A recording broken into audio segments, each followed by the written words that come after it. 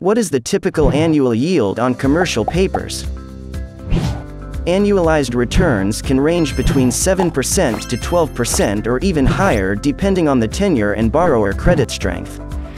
Recently in March 2023, Bajaj Finance, Aditya Birla Finance, and Tata Capital Financial paid 7.84% to 7.90% for a 3-month commercial paper.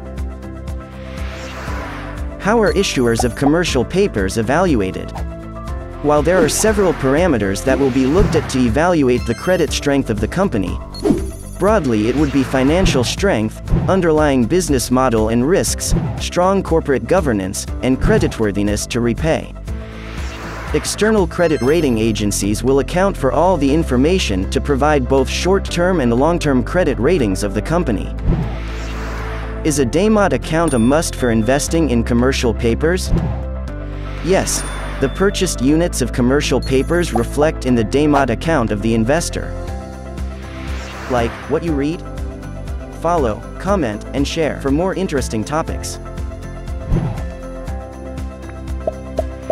Jiraaf.com